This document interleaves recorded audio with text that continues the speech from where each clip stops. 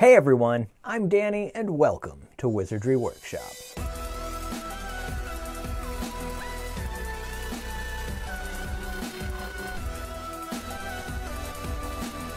In this video, I'm going to be doing something I usually don't do, which is like a tutorial on some traditional art. This is marbling paper, and this is used for book covers. It's also used for the end papers on the inside of book covers. In all of my replicas, I usually put some type of marbled paper in there. I have watched several tutorials and read several tutorials. I couldn't find a single video that encompassed everything. I want to try and show you from the very beginning to the very end everything you need to prepare, and then I'm going to show you a few different patterns that you can do. Basically, I'm trying to save you a lot of time that I wasted. In the description box, you're going to find links to all of the supplies that you need in order to make your own marbled paper. And also, at the very end of this video, I will be announcing the winner of the Marauders map. Anyways, let's get into it. Yes, I'm wearing an apron because this is a very messy process. I'm actually pretty worried about getting paint splatters all over my equipment, but you know what? Let's do this. I'm not sure if these actually have a traditional name or anything like that. It's like a brush or a rake type thing is what we're going to make. You can buy these. You can make them out of wood and nails too, but I decided I wanted to go a different route because, I mean, this is a lot cheaper, easier to come by. You probably have everything you need for this right now in your house, and you don't need a hammer and nails and wood and a drill and all that stuff. So this is how we're doing it today. Just grab a piece of cardboard and cut out a rectangle that's about the same width as your container that you'll be marbling in. Next, grab a ruler and try and measure about the center of that. It doesn't have to be exactly the center, but you do want it to be a straight line. For this, I'm using my Cricut scoring tool, but you could use anything that really has like a blunt tip that's not going to actually cut the cardboard. You just want to make kind of like a score into the cardboard. And it's okay if it rips through a tiny bit, but you just don't want it to cut all the way through. And now we can fold our piece of cardboard in half, just like this, and then trim off the imperfection so that it's straight across here. And yeah, none of it overlaps. And now we've got this piece that just kind of folds like this. I'm going to line this up on my cutting mat, but you can line it up against a ruler or anywhere where you can measure.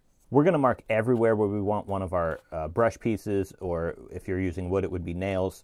We're just going to be using toothpicks for this because, I mean, everybody has them, and this is going to be easier. You probably do want to make more than one. I would suggest doing a 1/2 inch intervals and then make another one that's about 1 inch intervals. I'm going to make this one even bigger because I've already made those original two. So we're going to go 1.5 inches for this one.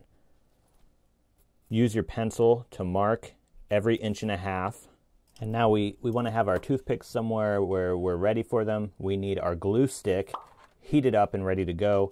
And then all we're going to do is put like a little bit of glue on each one of these spots that we marked, and then just glue a toothpick to it. And you want each toothpick to come out from the cardboard about the same amount. So I'm using my cutting mat to measure this. It makes it a lot easier, but you can do it with rulers or however you want to do it. Another bonus about doing this with just the tools that I'm using rather than wood and nails is that if you mess up, you can just take the toothpick off and resituate it. Otherwise, if you mess up with nails and wood, you're kind of stuck with that. Or you start over. It should look about like that, depending on how far apart you placed your toothpicks. And now, it should be pretty obvious. We're just going to put some glue in here and close it up so we have this sort of rake/brush tool.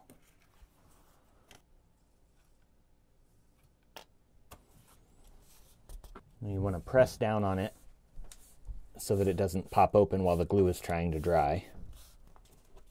And there we go. we have this tool for pretty much $0 since I already had all this stuff, and it's done in just a few minutes. Now we need to cover the work area with plastic. I've just got this drop cloth from the hardware store. So yeah, just cover it up because this is gonna get messy. Next we need some of this carrageenan powder. So this, one thing to keep in mind is you want the Lambda carrageenan. This is the kind that I got. I got it on Amazon. I'll leave the link in the description box. This is going to be the thickening agent for our water. So just go ahead and grab a bucket or something that you're going to be using to mix in. And of course we will need some water as well. Some people say to use distilled water. I'm just using tap water. So, and that's what I've been using, and it's been working just fine. So yeah, you can do whichever, it doesn't matter. Put some water in your bucket or whatever you're mixing in. And we're going to use an immersion blender here just to get the water agitated and then to mix in the carrageenan. There we go, that looks agitated enough. Some people measure this stuff out. I tried measurements that other people did and it didn't work for me. I found that just sort of doing it until you can feel that it's the right consistency is what works. So I'm just going to put some of this into a strainer above my water and add little bits at a time and get it all mixed in.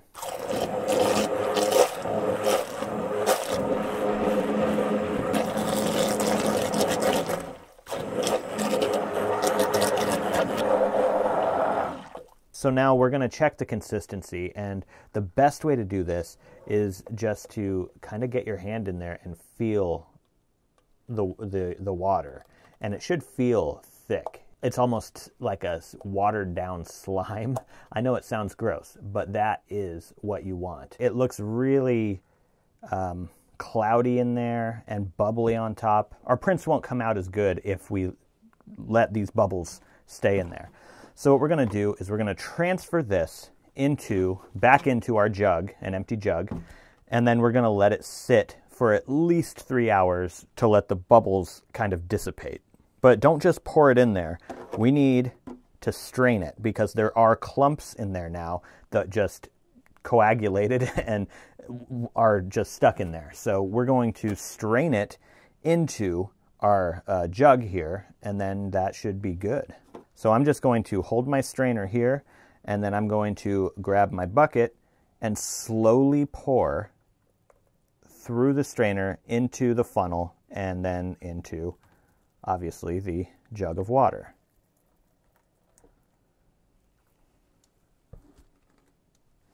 You'll see that you're collecting quite a bit of chunks inside there, for lack of a better word. Don't let it overflow, of course. Every once in a while you'll notice that this gets really clogged up with those chunks of slimy stuff, and you're going to want to rinse that out every once in a while so that this doesn't get like clogged up completely while you're trying to pour your water.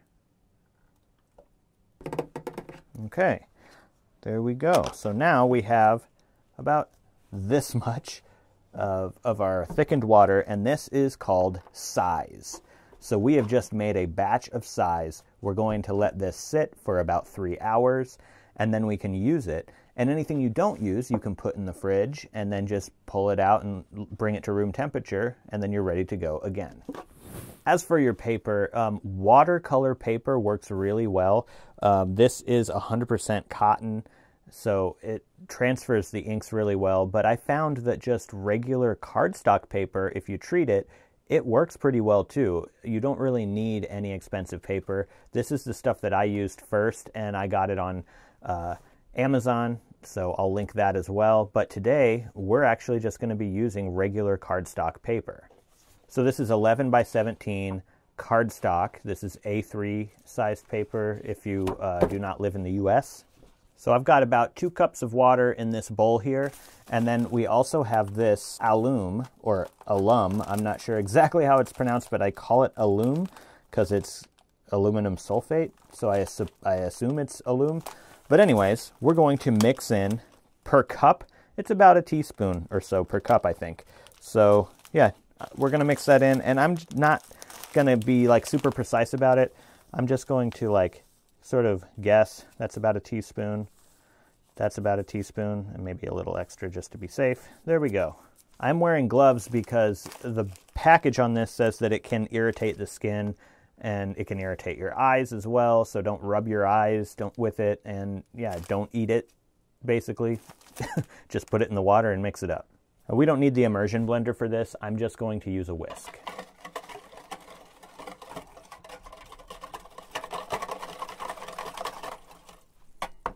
If the aluminum separates from the water later and starts to settle at the bottom, you can always just whisk it up a little bit more.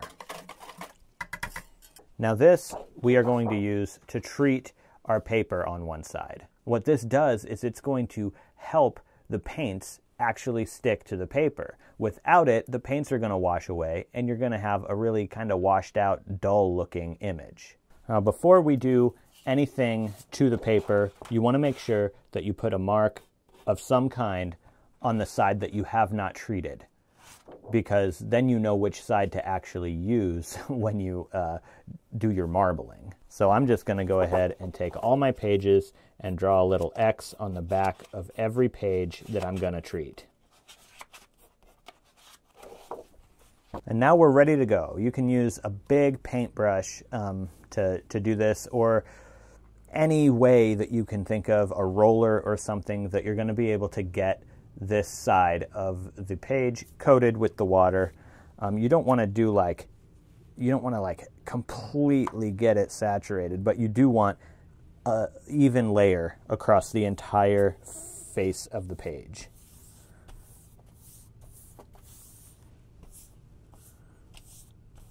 You can kind of look at it in the light to see it should be all shiny on one side because it's wet. So here's what we're looking for. Just like that. And now we're going to hang this up to drip dry. I've just got a drying rack for my clothes and some clothespins. I'm just going to clamp this onto and let these pages drip dry. So let's go ahead and do that with all of our paper.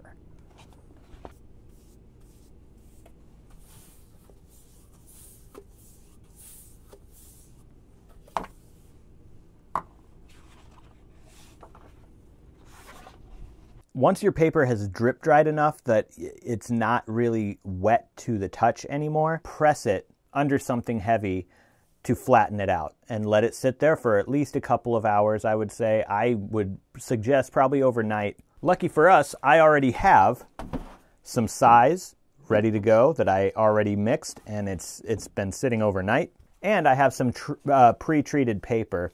Also, it's probably important to note that you want to put a piece of like scrap paper in between each one while you press it.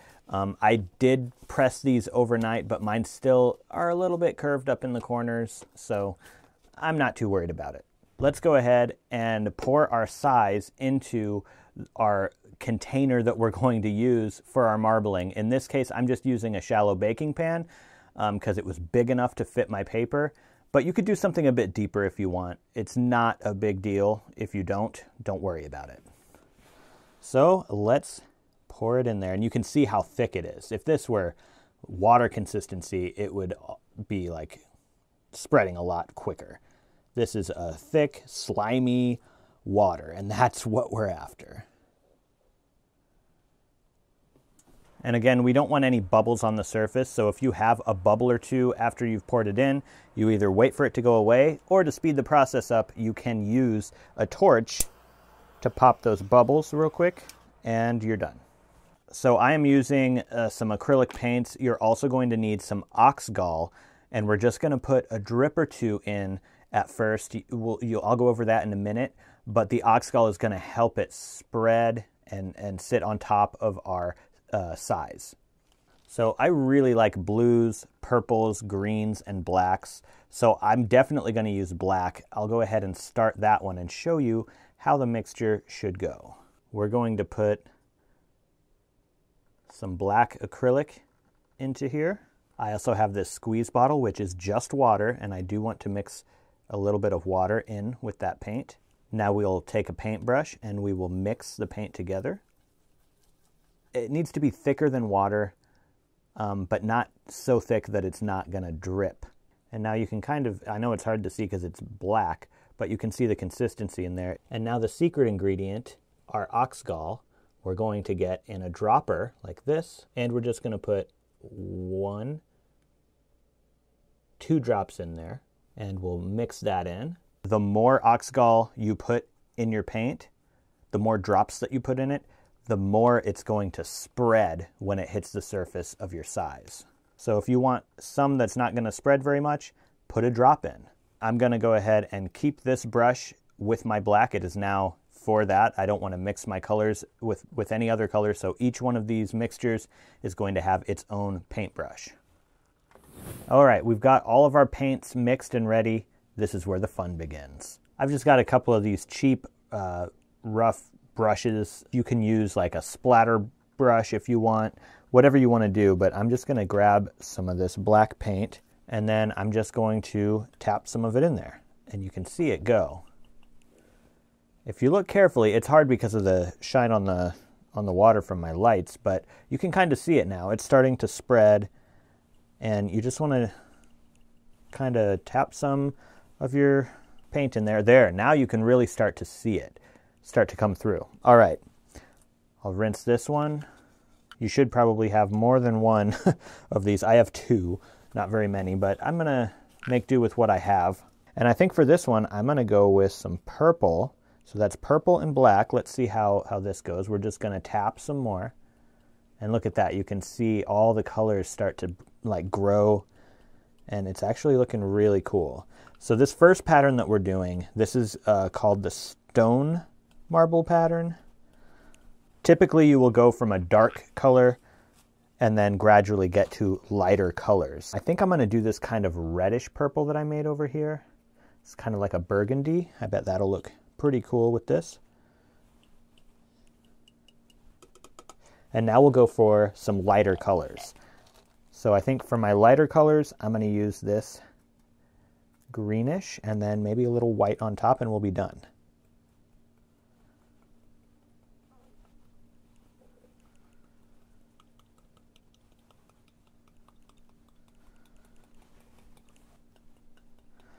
It almost looks like it's raining. It's really, really cool to do this. I just love doing this. All right.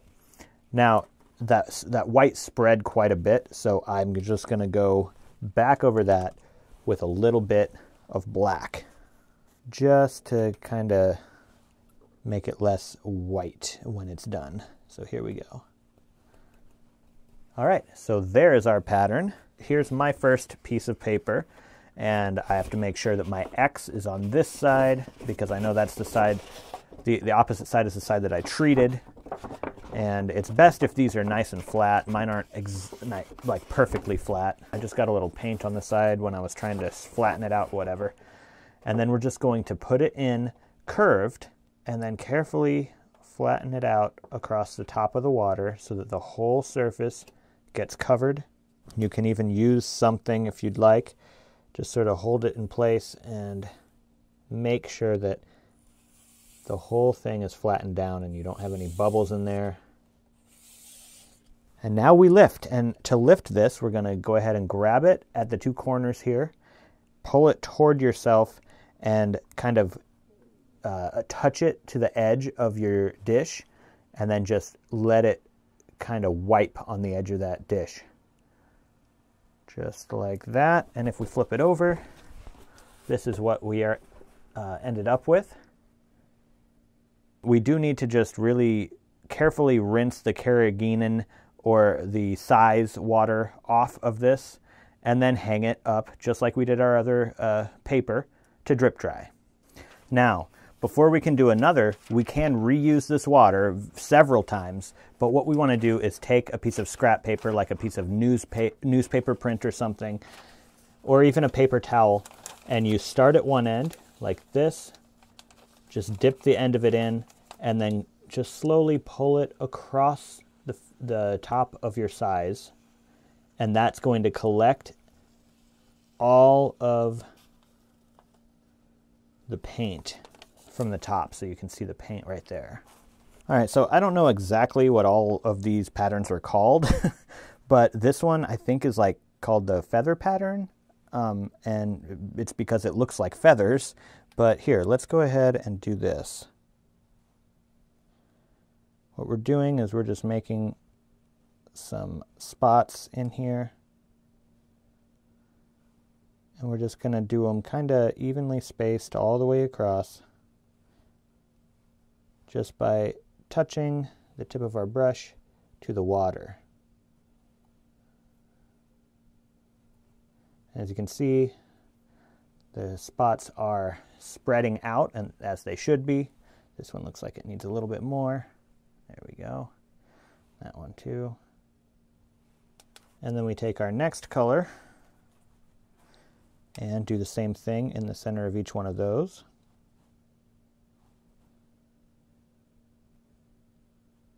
As you can see, they are just kind of spreading out and looking really neat, like eyeballs almost.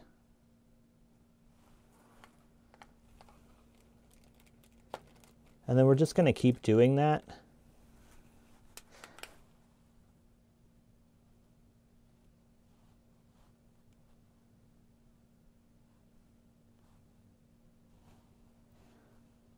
You can also use an eyedropper and drip them in if you want. I'm just doing this because I haven't had as much luck with an eyedropper. It always just kind of splatters for me. And I think this will be our last color here for now.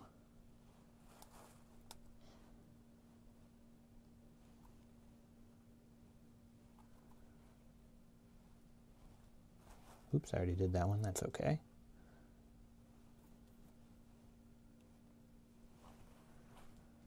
Now you can take just the end of a paintbrush, not the brush side, but the other end, and then we're going to just start at one corner and just go up and down across the face of the water. And as you can see, you are making a pattern inside of your paints.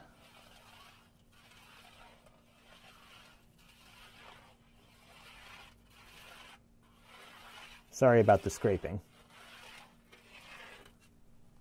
There we go. So there's a pattern. Now we're going to go across this way and do the same thing, starting at the top or the bottom, doesn't matter.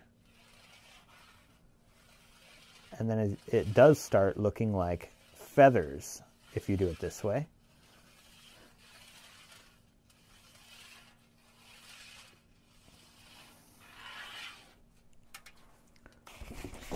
All right, let's go ahead and take this and transfer our paint onto our paper.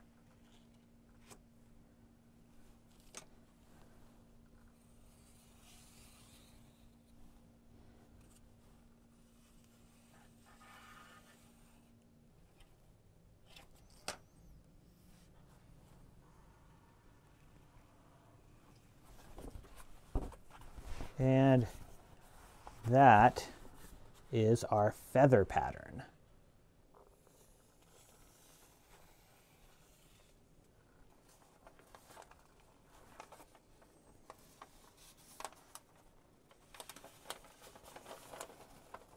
I'm thinking my colors are a bit washed out because I don't have enough paint in here, maybe too much water, so I'm going to add more paint to try and get the colors to pop a bit better. Okay, with some freshly mixed paint, let's see if we can correct the lightness of this. Here we go. Let's try this again.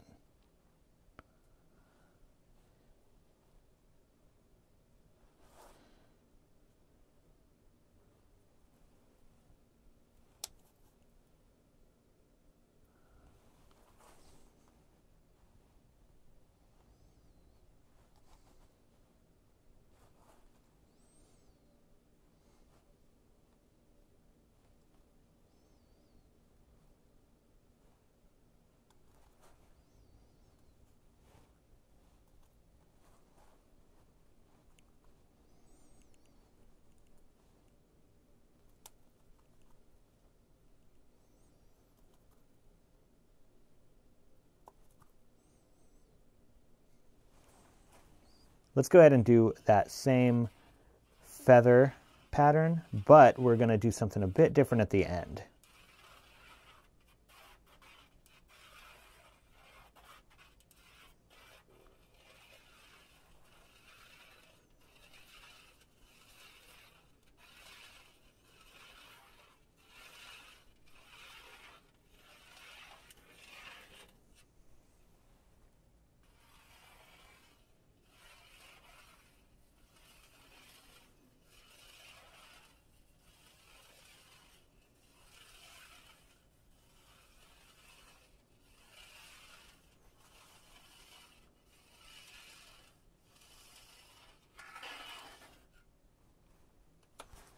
Let's go over that one more time, just to get the colors a bit more distributed. Because every time you do this, you're kind of pulling those colors around. So the more you do it, I think the more little like stretched out lines there are.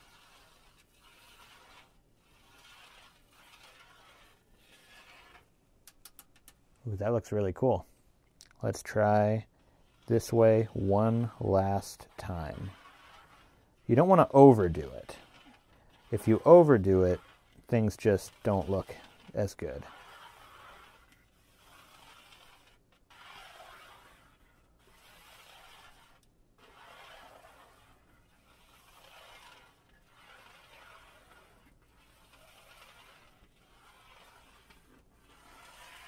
Okay. This is getting close to being overdone. But now we can use our tools. So here's one that I made that is a 1/2 inch apart. So I'm just going to start at the top and comb down. And you'll see that a really cool pattern starts to emerge. And now we just need to go over one side again, this side. I'm going to try and do it as close to this side as I can. There we go. There's our pattern.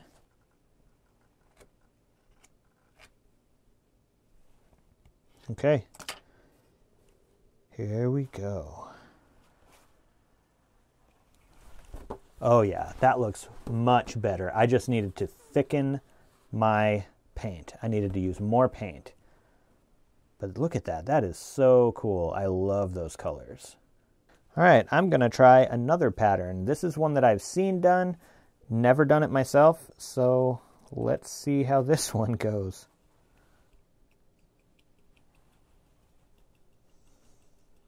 So this pattern, we start just like the others.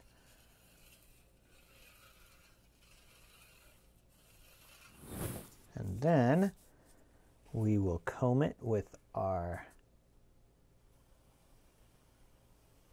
small comb.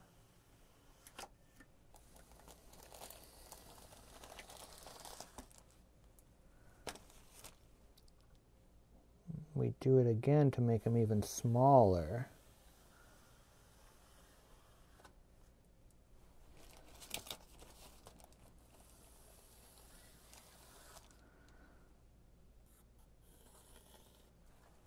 Stretched out a bit more. Now I'll take the one that we just made in this video, and apparently you're supposed to be able to make little swirls. Let's see if I can do this.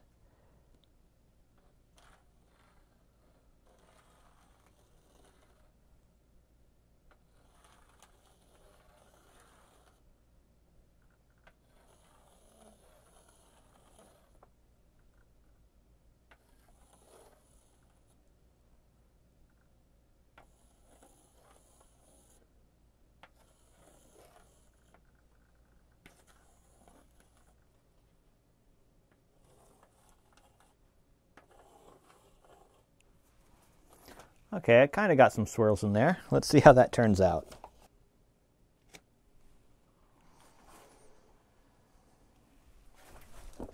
Ooh, that one looks really cool. I love that one.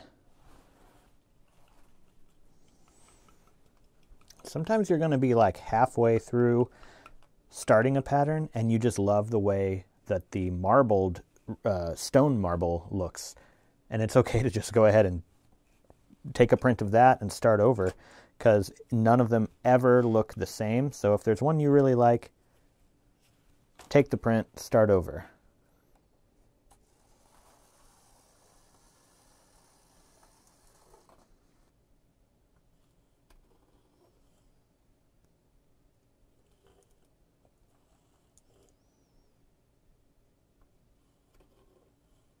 And now we are moving on to the paper that we treated in this video. So the other stuff was art paper. It wasn't watercolor, it was mixed media paper, but this is just plain cardstock printer paper. So let's see how it compares.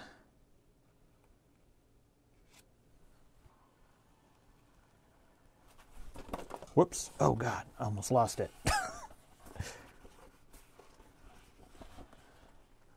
Oh, that's a really neat pattern. I really like the swirly ones. Very cool. So I have finished marbling and I used up my size. I did as many as I possibly could, and I'm going to show them to you here. Some of them have these like streaks on them. Like as you can see, there's lighter streaks coming down this way, kind of in almost like in lines here. And this one has some of them too, across here. And obviously this one. So we can see that kind of streaking in a lot of these, and they're very pale. I know that they're pale because I wasn't using enough paint in my mixtures. It was too much water, not enough paint. Adding more paint made the colors pop out a bit more. But do you know what this weird light streaking is on these? My best guess is that there's maybe a wrinkle in the page or something where it didn't completely touch down onto the paint when I was transferring the paint onto the paper. But if you know exactly what's causing this, let me know in the comments. I'd love to figure out what exactly is causing this and correct it so I don't make any mistakes in the future. Now let's take a look at the good ones. First, we've got some of the stone marbling.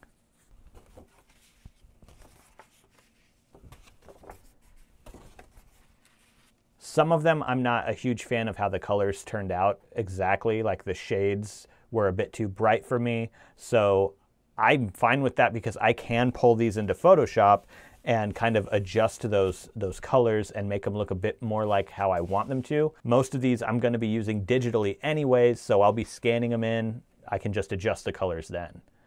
And then we have this other style right here. And I really like this one. It sort of reminds me of like the night sky or like a galaxy out in space or something. And I was just trying different things with these to see what it would look like.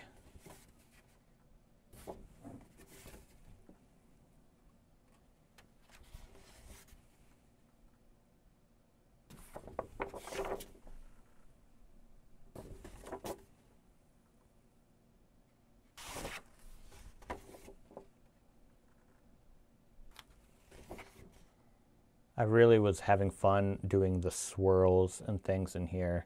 I thought that was turning out really cool, so maybe next time I'll do something similar. I don't know what happened here though. That's either like there was a hair inside of my water or it's white paint in a swirl. My best guess, it was a hair. But I think my favorite one that I did was this one. I just really like the colors. And then I had a little bit of paint left and I wanted to use it all. So I started doing like trying different things.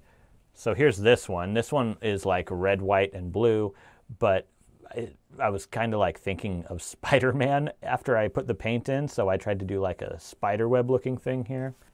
And then I tried kind of something different here too by like just spreading the paint in these little star-shaped patterns. This next one, I don't even know. I was just trying things. And then this one was the very last bit of my paint. It's not very exciting though. Out of everything I did, I think these four are the ones that sort of turned out looking the coolest. This one being my favorite. But anyways, yeah, let me know what you guys think of this traditional style paper marbling. I think I'm gonna start using my own marbled paper for some of my bookbinding tutorials and stuff, and maybe even make a journal with this as the cover. And I can show you guys how to do that too. Are you guys gonna try this? If you do try it, I'd love to see pictures of what you guys come up with. It's like really fun to do and super addicting. And now, as promised, the winner of the Marauders map with all of the add-ons, including the 3D stairs. The prize goes to David Rosenfeld. Congratulations, and I've sent you an email with instructions on how you can claim your prize. Thank you guys so much for watching this video, and I'll see you in the next one.